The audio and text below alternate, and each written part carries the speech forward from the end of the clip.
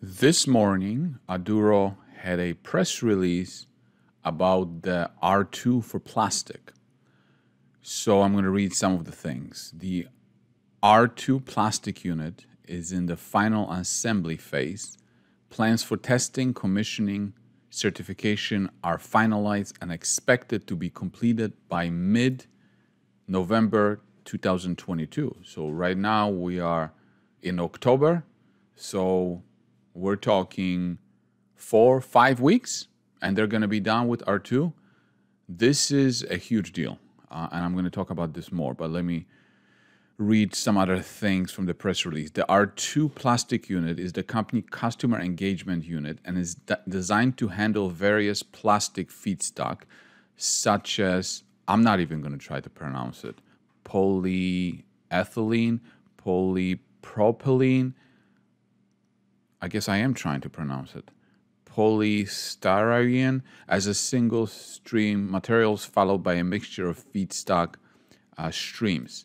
The R2 plastic will also be used to evaluate the impact of materials found in multi-layer plastics such as paper, paperboard, polymeric materials, metallized layers, or aluminum foil, effectively advancing Aduro's plans of processing higher contaminating materials which are currently being rejected by existing technologies. That's a big deal.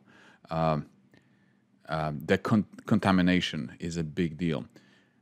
Being able to, to process that kind of material that nobody else can. This is important data that will support the company's established scale-up and optimization program for the pre-commercial pilot R3 plastic. The R3 plastic unit is a continuous flow reactor with a targeted throughput of 2,000 kilograms per day. Preliminary design and materials and component scoping of the units have been started with a plan to commission the unit before the end of 2023. Aduro is also working on measures to secure and maximize non-dilutive sources of funding to support its roadmap to commercialization. I suspect that they are talking about non-dilutive sources of funding, maybe some kind of grants, so not equity, but grants. I mean, a project like this, green project,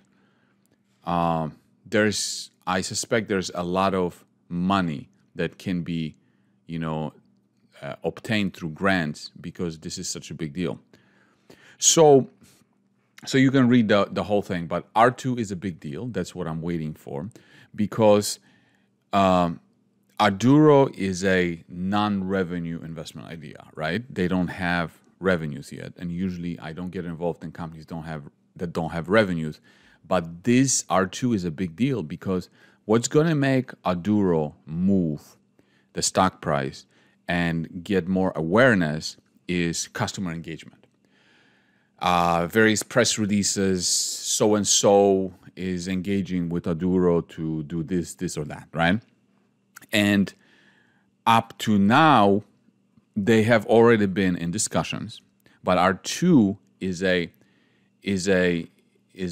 like a pilot on a continuous basis, where before it was just, a batch system, and it was a promises. Hey, we're going to be able to do this, this, and this for you. And this is going to be able to, show it on a continuous basis. And this is going to be the start of exciting things for us as shareholders, because they're going to be able to engage with customers, and hopefully they'll be able to press release some of the engagements. And that's when, if the engagements are with, significant parties, that's when the market is going to wake up and realize, wow, Aduro truly has the plastic recycling solution, because look, this company is engaging them. This company signed up with them.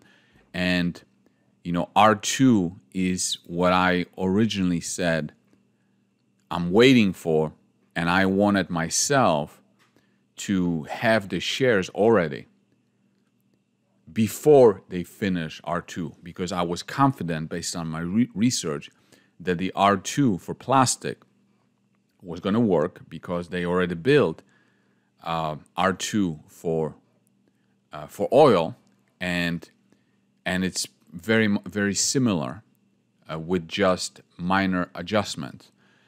And so I personally wanted to have my position before R2 is finished. And now, based on this press release, they're going to finish it by mid-November. And I think they're going to meet this deadline because, I mean, this is just, 4 or 5 weeks away. So they have more visibility. So anyway, so this is it for this video. I'm very happy to see this press release. I'm very happy to see the progress. And hopefully us as investors, we're going to see some kind of movement, some kind of, public engagement, and the pathway towards commercialization. So anyway, that's it for this video, and thanks for watching.